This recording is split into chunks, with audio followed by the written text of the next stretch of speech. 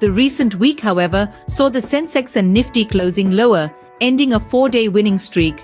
Investors have been booking profits, responding to a mix of global cues. A notable dip of 0.7% was observed in the Nifty Bank Index, largely attributed to the performances of HDFC Bank, ICICI Bank, and Axis Bank. Yet the dawn of a new week brings fresh optimism.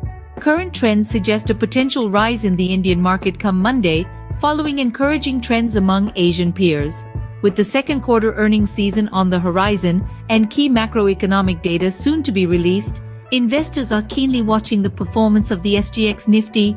Turning our attention to the corporate world, Reliance Industries Ltd, or RIL, has struck a monumental deal with Saudi Aramco. The Saudi giant is investing a staggering $25 billion for a 20% stake in RIL's oil-to-chemicals business.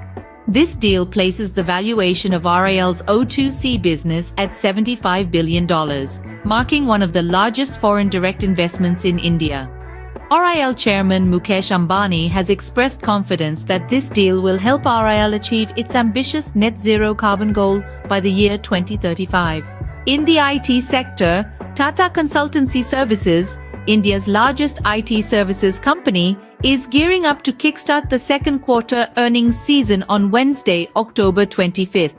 Analysts are predicting a robust revenue growth for TCS, driven by a strong demand across sectors and geographies.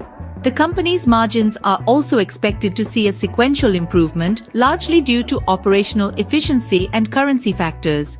That's all for today's update on the Indian share market. Stay tuned for more insights and analysis on the movements and trends shaping one of the world's most dynamic economies. This is the Stock Market News, signing off until next time.